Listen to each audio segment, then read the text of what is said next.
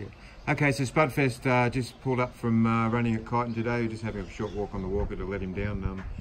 Really tough, really tried hard, and you know, there's not much finesse there, but he's fit and hard, and he never gave in. He tried all the way to the line, and I thought he was really brave. So we will stick to our plan. We'll just give him sort of about 3 weeks now between runs, and he'll go to an 1800 at Hanging Rock on January 1.